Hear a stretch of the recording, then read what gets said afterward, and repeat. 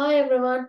Today I'm going to explore a study done by Foroughi and colleagues in 2016 on the effects of placebo in cognitive training procedures. They investigated if the outcomes of cognitive training exercises differ when placebo effects occur. Foroughi and colleagues discussed the role of placebo effects in cognitive training and raised concerns about the methodology of previous studies.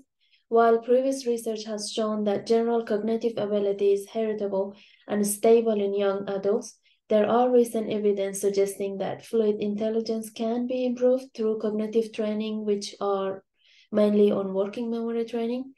However, some researchers have questioned the methodology of these studies, particularly the role of placebo effects.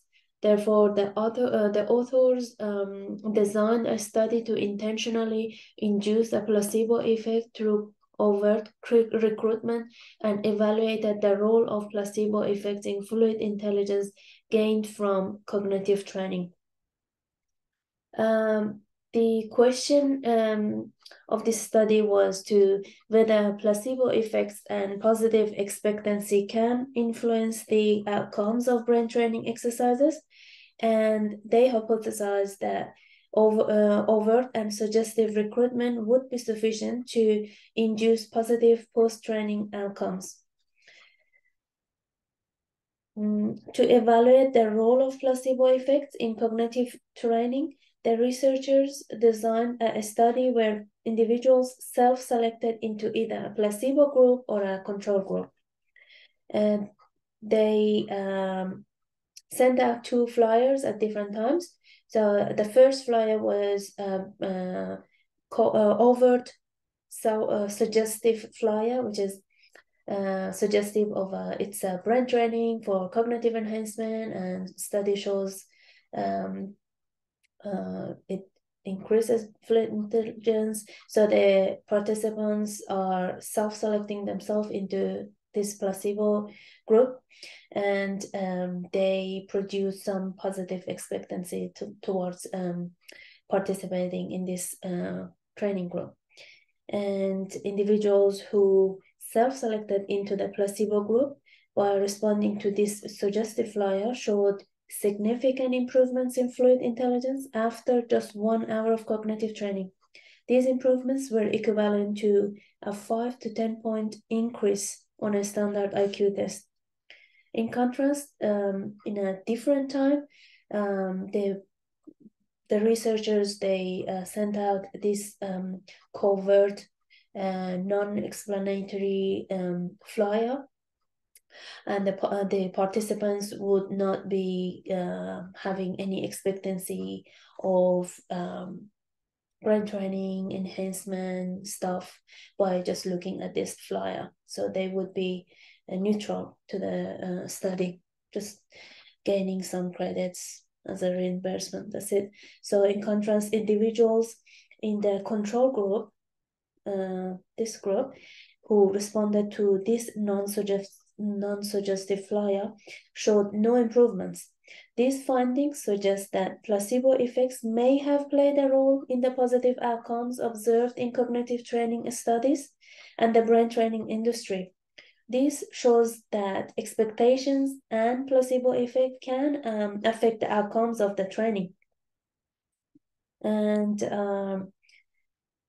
Foroughi and colleagues provide evidence of placebo effects in cognitive training and emphasize the need to consider these effects in future research. They highlight the limitations of previous studies and call for more rigorous designs to accurately measure the effects of cognitive training on intelligence. The findings have implications for both cognitive training research and the brain training industry, suggesting that claims of training effectiveness should be tempered until the role of placebo effects is better understood. The findings also have implications for the brain training industry, as exaggerated claims about the effectiveness of cognitive training may be fueled by placebo effects. So this study provides strong evidence that placebo effects from overt and suggestive recruitment can affect cognitive training outcomes. And finally, Foroughi and colleague discussed the relationship between working memory and intelligence and the need to consider confound in future research. They emphasized the importance of ruling out alternative explanations before attributing treatment effects to interventions. They recommend accounting for placebo effects in future studies and suggest different approaches to recruitment and study designs. They also highlight the need for more rigorous designs, such as double-blind randomized control trials, to better understand the true effects of cognitive training. They suggest that future cognitive training studies should report recruitment information and include measures of participant expectations. They conclude to use two different approaches to designing cognitive training studies, one that uses covert methods to minimize placebo effects, and one that overtly recruits participants who have positive expectations about the training. And here is the reference for the article. Thanks for listening.